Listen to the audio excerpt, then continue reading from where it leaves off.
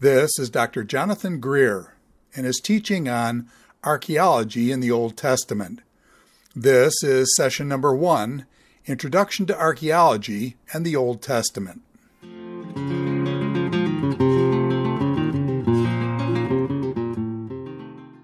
Greetings. My name is Jonathan Greer. I teach here at Grand Rapids Theological Seminary. I get to teach Old Testament, but I also have a specific interest in archaeology.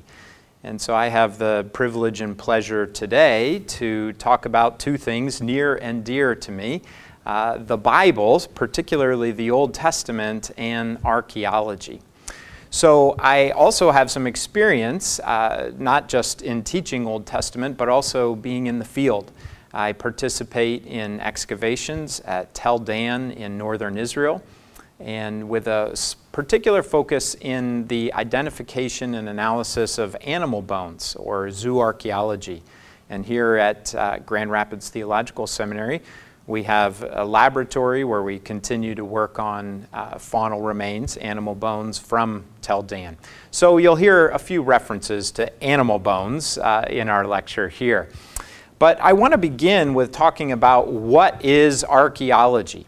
And then we'll talk about what is the Bible, and then we'll see how these two fit together, sometimes comfortably, sometimes uncomfortably.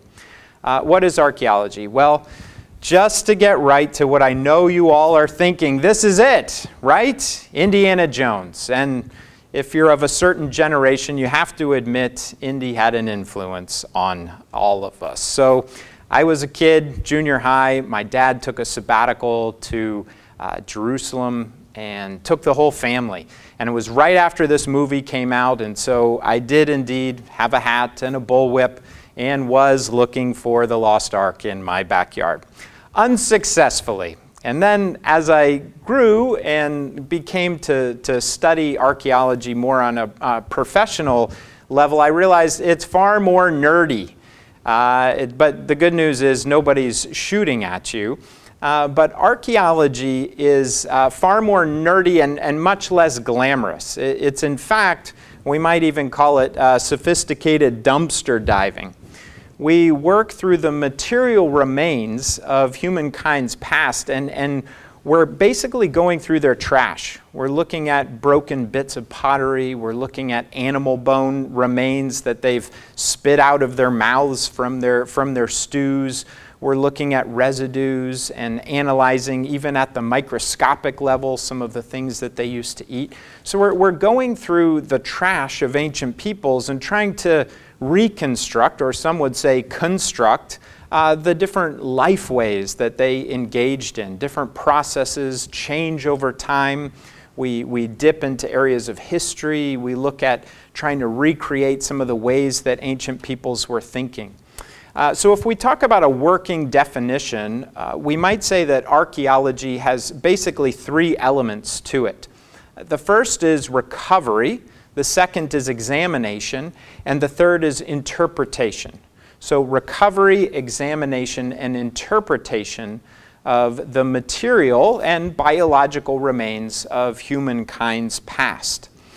And today, archaeology is very much an interdisciplinary endeavor. Long gone are the days, especially in biblical archaeology, where one would just have the Bible in one hand and the spade in the other. Now, many archaeologists are employing sophisticated methods of recording, from GPS, photogrammetry, satellite imagery, and then also that's on the big level. And then as we get into the dirt, we're analyzing not just traditionally pots and bones, but now we have information that we can draw from the hard sciences to analyze at an even more specific level. So pottery, for instance, we can tell from residue analysis what was cooked in that pot. When we're talking about animal bones, we can take a tooth and through isotopic analysis tell where that animal grazed during its lifetime. Teeth, like trees, take on rings or accretions of layers that can be analyzed and based on what type of plants are in particular regions, we can find out the grazing history of this animal until its time of death. We can also look at residues in the soil for phytoliths, for different mineral elements that can tell us something of the processes that took place in that space long ago. Sophisticated dating methods. Radiocarbon dating is still our most solid dating method for looking at material or organic remains specifically from this time period, from the historical time periods of the Bible.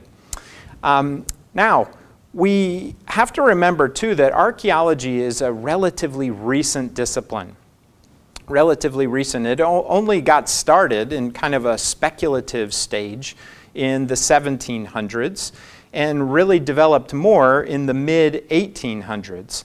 And in these days, it was very different from as it's practiced today. It was essentially glorified treasure hunting. So there was a lot of excitement in the Western world with the decipherment of hieroglyphs, and just after that, a few decades, the decipherment of cuneiform script that unlocked the language of Akkadian and others. And when, during this phase, you would have wealthy patrons who would pay for excavations to go and essentially loot the treasures of the ancient world and bring them back to their museums or their mansions. And when objects are removed from their physical setting, we lose so much data. So we've inherited this treasure hunting legacy even today as the antiquities market booms. And when we look at political instability in certain regions of the biblical lands, there's been an uptick in the antiquities trade. So we inherited this kind of treasure hunting legacy. We also see this treasure hunting legacy in a bit different in many faith contexts, where instead of the treasure of Tutankhamun's gold, the treasure is some kind of way to prove the Bible, that we find some nugget that's going to say, see, the Bible is true, and the multitudes will stream into faith. We'll talk about that in a moment here, but I don't think that's the best approach to archaeology. So we want to be on our guard to treasure hunting modes in today's archaeology. So that's a brief description of what archaeology is. So now, here we're talking about the archaeology and the Bible, or the Old Testament, the Hebrew Bible. We've talked a little bit about what archaeology is, so let's now ask the question, what is the Bible? What is the Bible? Well, first of all, we speak of it as a book, but in fact it's a collection of ancient writings that are preserved in much later forms. So those of us who work in the ancient world, and there's a lot of discussion and debate about datings of certain traditions and certain texts, but many of us who work in the ancient world, it's very hard to read the Bible and not see the ancient world everywhere. In fact, the more I'm immersed in the ancient world, the more I am convinced that the Bible is very much at home within that world. But the Bible, of course, is much more than a collection of ancient documents. For those of us in faith communities, we affirm that this is canon, this is inspired, this is God's Word, this is unique, this is a book or a collection of books like no other. But we also affirm that even though God is in and through this process, it is very much a human composition. It's God working in and through humans in their particular contexts. So the more that we understand their world, their context, the more clearly we can understand the message of the Bible. And we have to acknowledge that the composition of the Bible, the formation of the Bible, is a complicated process. I'm sure it's because humans are involved, but it takes place over a long period of time. We have additions, we have edits, we have updates. This is not something that should be threatening to those of us in faith communities, but rather these are illustrations of the contextual nature of who God is. He's working in and through peoples in their worlds. This Bible is a dynamic document as it continues within these communities of faith in the ancient world and today. Now, the biggest thing we need to remember when we're talking about the Bible as it applies with archaeology or applies to archaeology is that ultimately the Bible is not intended to be some history book or science manual or anything of the sort, but rather it is ultimately about God and His people. It is a description of who God is, describes His character, describes His relationship with His people, and that is the primary storyline. And this is difficult for us in Western, so-called modern contexts, in that we often think that story informs history. The end goal is some kind of historical reconstruction. Well, in the ancient world, historical facts, as we might call them, work the other way around. They inform the story rather than the story informing the history. So we need to keep that in mind as we go to the Bible. And I think one great example of this is if we speak of the Omrides in the 9th century BC. Now, we know a lot about the Omrides, relatively speaking. The most powerful dynasty of the northern kingdom, great extent, dominating Judah to their south, intermarriage alliances with the Phoenician coast. We have great military might, great building activities. The Omrides were a force to be reckoned with. So much so that Ahab was a member of a coalition that held off the Neo-Assyrian king Shalmaneser III in a very famous battle, historically speaking, the Battle of Karkar, 853 BC. And Ahab put up the strongest chariot corps, and the chariots are like the tanks of the ancient Near East. This is a formidable military endeavor, and the coalition is successful for a time at holding off the great onslaught of Assyria. And you remember this battle, right? In the Bible? You remember it? No, that's a trick question. It's not in there. So this illustrates the point that may have been one of the greatest military victories of historical King Ahab, but this is not of interest to the Bible. The Bible is far more concerned with allegiance or lack thereof to Yahweh. So this is one illustration we might keep in mind, that the Bible is first and foremost about God and His people. So now we've talked about what archaeology is. We've talked about what the Bible is. How do these fit together, or do they fit together? So we're going to now ask the question, what is biblical archaeology? And we have to acknowledge that we have some baggage with this question.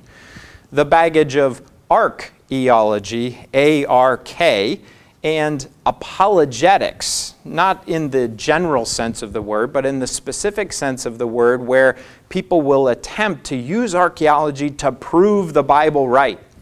So you see an image here that I was sent or found on the internet. I get these sorts of things often when people find that I work in archaeology. And here it is.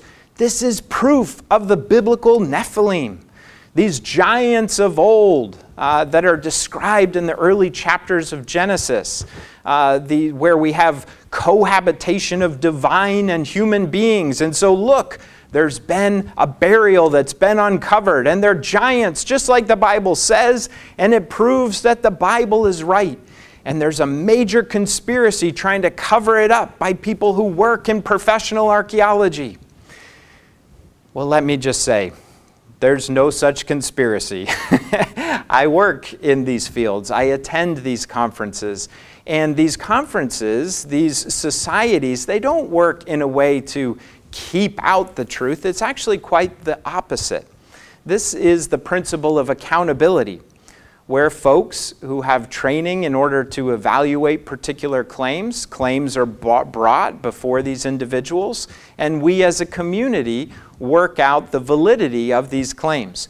Believe me, if there were giant burials, archaeologists, regardless of their faith or creed, would be all over it and excited to excavate these giant burials. But still, this retains a very popular following on the internet and in pop culture. And you've heard the story, don't believe the experts, they're trying to take away the validity of the Bible or something like that.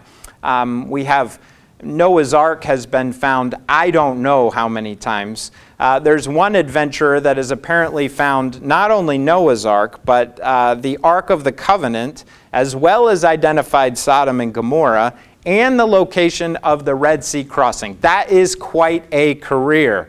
So again, if any of these things are discovered, chariot wheels at the bottom of the Red Sea, bring them before those who are trained to evaluate these claims. There isn't some conspiracy, but rather these are folks who, well-intentioned or not, are trying to help God out. So I don't know about you, but I don't think God needs any help, especially when it involves dishonesty. So what then, if that's not biblical archaeology, what then is biblical archaeology?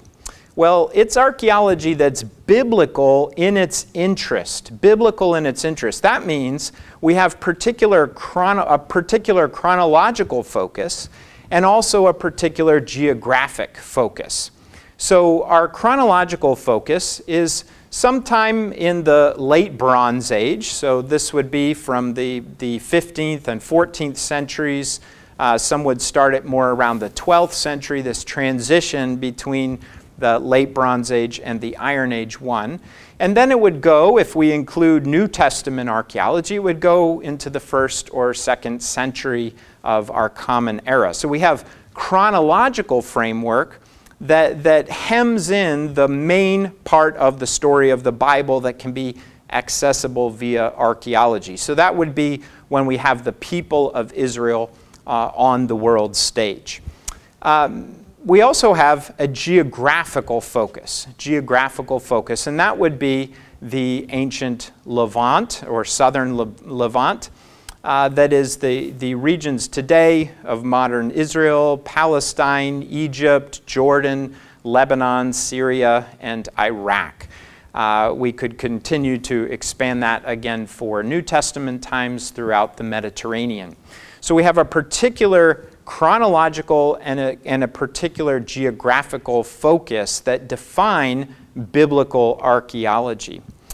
The use of the Bible in biblical archaeology is, guess what, somewhat debated.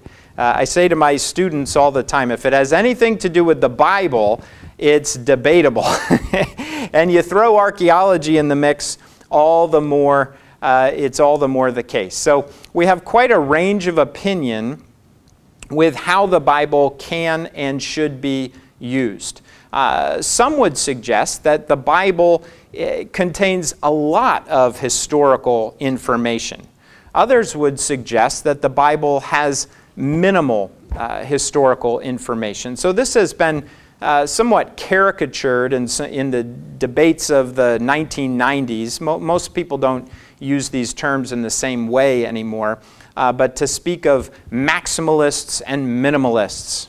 Maximalists would be those who would suggest that the Bible contains a lot of historical information. They still allow for nuance particular to genre and other things, but we have a lot of historical information in the Bible, so say the maximalists. The minimalists, on the other hand, would suggest that no, really the Bible is the product in its most extreme form of the Hellenistic period. That is the period following Alexander the Great.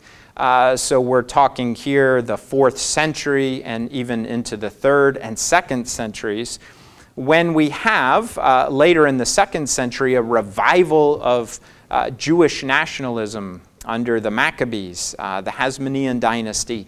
And then they are recreating their past. And so we have a composition in the Hellenistic period that's imagining the past to create some sort of national charter. That would be in its most extreme form. So when we're dealing with periods before the Hellenistic period, which is the vast majority of the Old Testament, they would find very little information of historical value. As I said, that reflects the kind of dichotomy of a couple decades ago. Now more people recognize there's a tension between these poles and try to live in that tension and be critical in both our examination of texts but also in our examination of archaeology. So we'll talk about that in a moment, but neither text nor archaeology speak for themselves. I had a former teacher who used to joke that you don't dig a pot out of the ground and it doesn't start speaking to you, telling you what it is and telling you its history. So we want to seek a responsible integration of a variety of data sets.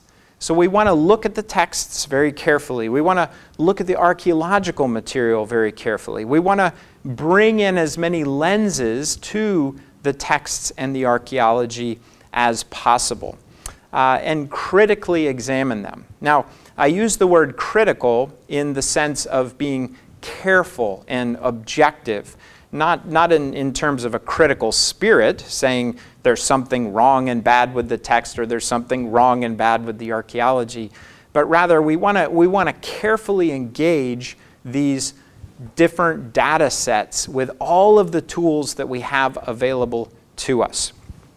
So, what happens? What are the results of this integration? If we take the Bible and we take the archaeology, and we've now defined what biblical archaeology is, archaeology with chronological and geographical limits. Now what happens when we put these together? What are the results? Well, here are the results. A quote I'll put up here from John Currid in the ESV Atlas. As for the bearing of the archaeological study on the historical reliability of the Bible, what has been the result of many decades of archaeological investigation? The answer is simple. Archaeology has time and again supported and confirmed the biblical record. So there you go. But here's a second quote written at the same time by Bill Deaver.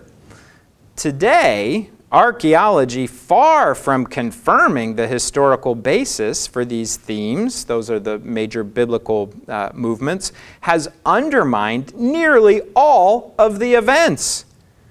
What?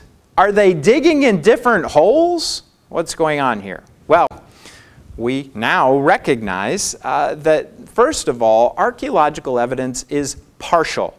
Secondly, it needs interpretation. So, I don't know that many of us, even those of us who work within archaeology, have considered how much is lost. So this, for someone who works with animal bones, is very clear. You know, you start with a living animal that is then slaughtered for consumption. Well, in the slaughtering of the animal, the next process is then butchering. So now we may have separation from certain carcass parts from meaty carcass parts. Then it's prepared and we have a further separation. And at each separation we have deposition. So we may have the animal killed in one place, we may have it butchered in another, and then we may have further processing in a completely different location. Each of those that would have left archaeological residues. Now, after that, it is cooked. Most meats were stewed in a pot using a method of hacking up the bones with machete or axe type instruments. So you get all of the marrow, all of the fat, cooking it in a cooking pot. And then it's consumed, and then you spit out the little bits of bone, and then it goes into a trash heap, a midden. Maybe it's the same one from the butchery refuse. Maybe it's a completely different deposition. And then here come the years of time. We have decomposition. We have different soil types that preserve different bones in different ways. And then you have archaeological biases, where to dig, how much to dig. Most tells, we'll talk about tells later, these artificial mounds that represent civilization upon civilization. Usually only very small segments of the tells are excavated. And then when you're excavating, you have bias in what's collected. Most material, archaeologically speaking, in the lands of the Bibles are picked by hand. We do have, many will involve screening or sieving, sometimes dry, sometimes wet. And now we're using flotation. We're also looking at the microscopic level of certain samples. But this is all, each time we are going down, it's getting less and less and less and less and less. So archaeology is this endeavor that says a lot from a little. Says a lot from a little. Anson Rainey used to say archaeology is the, I think he used the word science, of digging a square hole and spinning a yarn. And of course that's cynical, but what he's getting at is there is much imagination involved in the reconstruction from very little data, And I even think with the rise of the employment of the hard sciences to this practice, it can sometimes even build a false confidence, because we can bring new definition and accuracy to our description of very small units of remains, but still we need to remember how much is lost. So we are extrapolating at best. We're taking data and considering it on a trajectory. But it's not shooting in the dark in that we're doing it in a larger context. And that's why I mentioned in the previous slide, we want to engage a variety of data sets. So the more lenses we can bring to the question, the better in understanding what was going on in the past. So partial and complex data that we are dealing with. And then there is the big one, interpretation. We all come to any interpretive task with our own biases, particularly as it pertains to history and the Bible. So we have biases that we've inherited within our culture. We have those that we've inherited within our particular faith traditions. And one of the beauties of the so-called postmodern movement, and this has come over in many ways to archaeology and what's known as post-processualism, that we are all coming with a limited degree of objectivity. Some would say no objectivity whatsoever. So we need to remember we as interpreters come with our own interpretive baggage and biases. So limited and complex data that needs to be interpreted, and you can get very different opinions about what archaeology does and doesn't do. So, how are we going to go forward? Is that the end of the lecture series? We can kind of throw our hands up? Hardly. So let's talk about the Bible and the trowel and the question of how archaeology and the Bible relate. Well, I like to think of it in terms of 3 C's. And some others have also used similar kinds of methods of applying different sets of C's. But I think of the first C as one of a complementary relationship, that archaeology can complement what we think we understand from the Bible. So a great example of this that we'll talk about in a coming lecture is the Merneptah Stela, the Merneptah Stela. Dates to 1229 or 1209 BC, a victory hymn of a pharaoh, the son of Ramses the Great, who campaigned into the southern Levant, into Palestine. And he claims to have conquered certain peoples and cities. And one of those peoples that he mentions that he conquered is none other than Israel. Israel. Now, with the biblical timeline, this is just at the very beginning of the story of Israel as a nation. So in the biblical storyline, this is just after they've come up out of Egypt.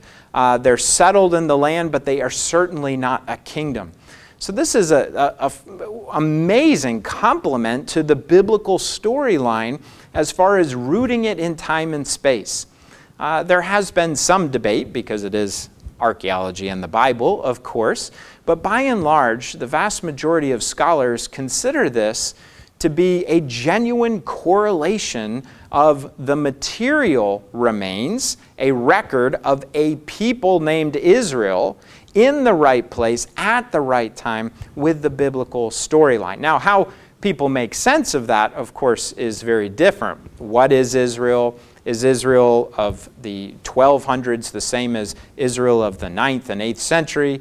The next mention we have of Israel is in the 9th century BC. So we have quite a gap, what happened in between. But these are the kinds of finds that can complement our reading of the Bible in a general sense. Now we also have some complements in a very particular and specific way. Here's a discovery that was quite exciting in recent years. These are bullae. And a bulla is a lump of clay that's placed on a letter, a papyrus document, to seal the string that would encircle the document.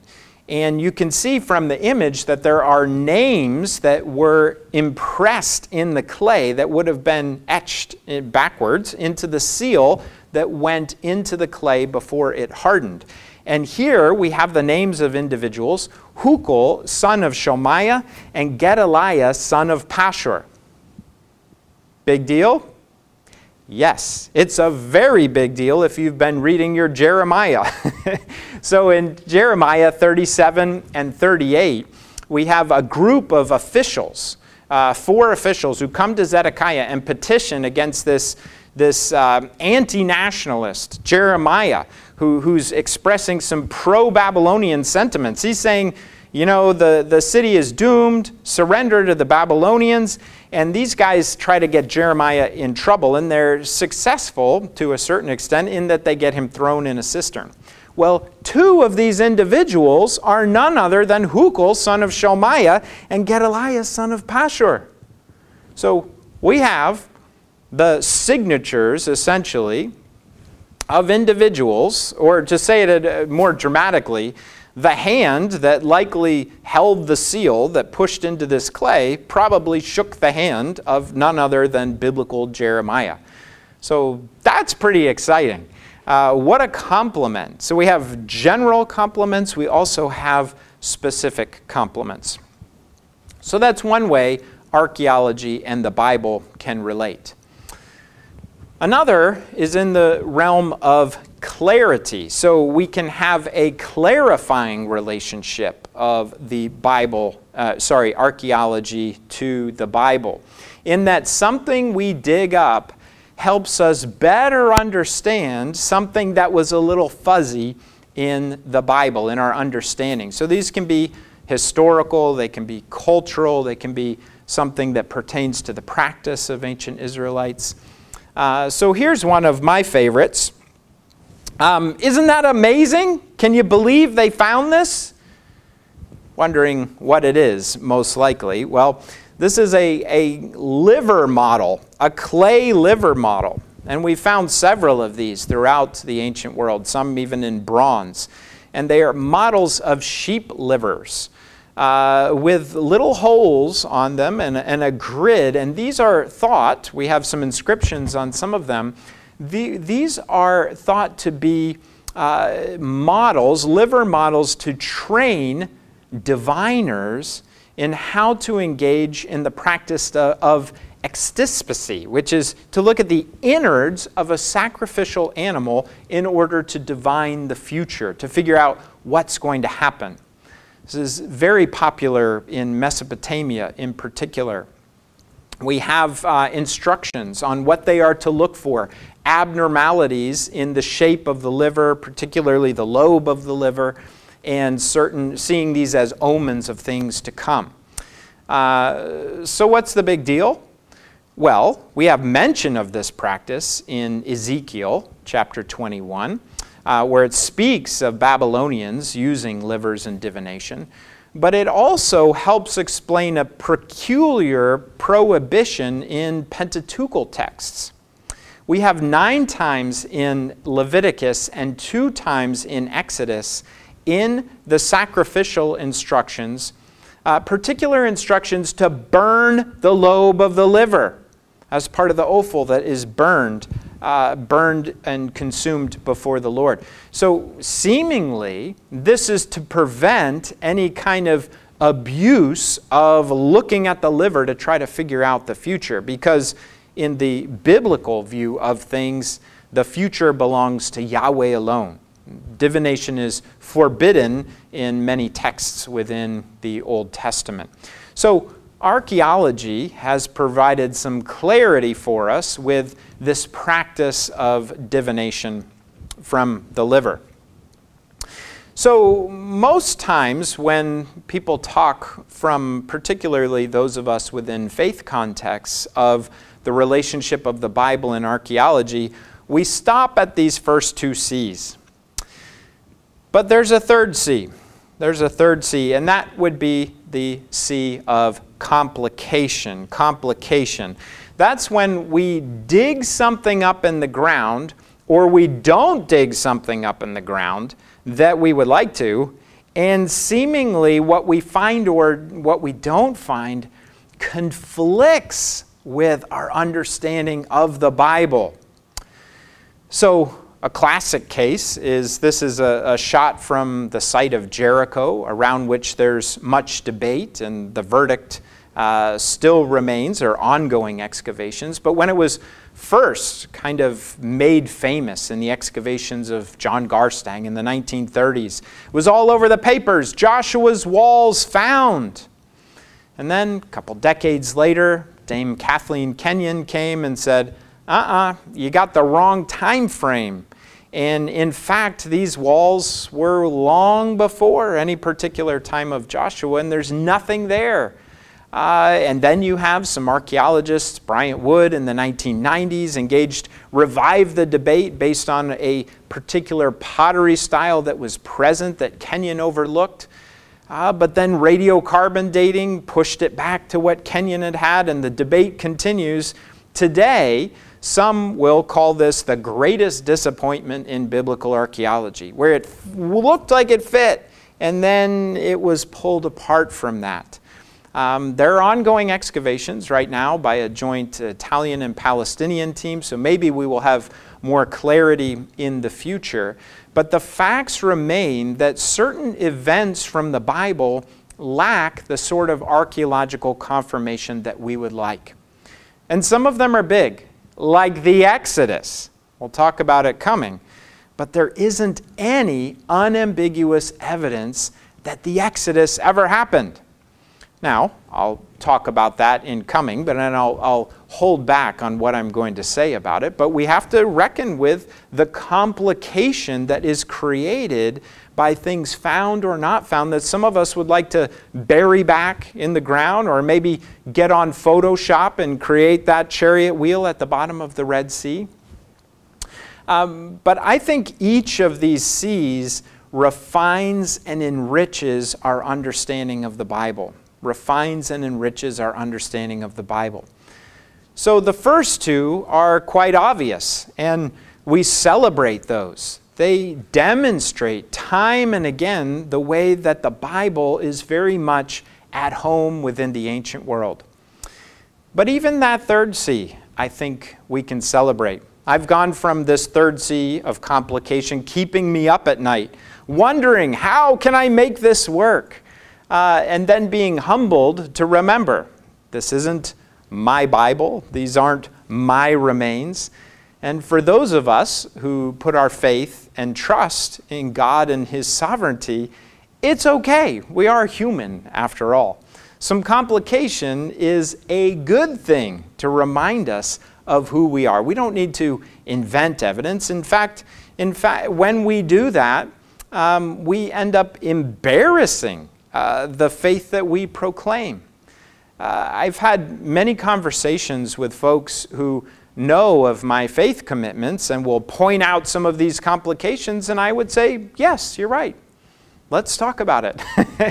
So you have wonderful avenues, opportunities to engage with discussions about complications. And even those can lead to further conversations about why then I would proclaim my faith in Jesus that I do, if it's not all proven and figured out. So these can be, I think, honesty regardless is always the best way forward. And so to embrace and even be humbled by this third C is a good thing. So as we go forward here, we will take a look at some of the history and culture of ancient Israel during the different major time frames, after talking about specific methods of what archaeology, how do we do archaeology, and we will engage these 3 C's in the process. So stay tuned, and I hope you'll check in for the next one.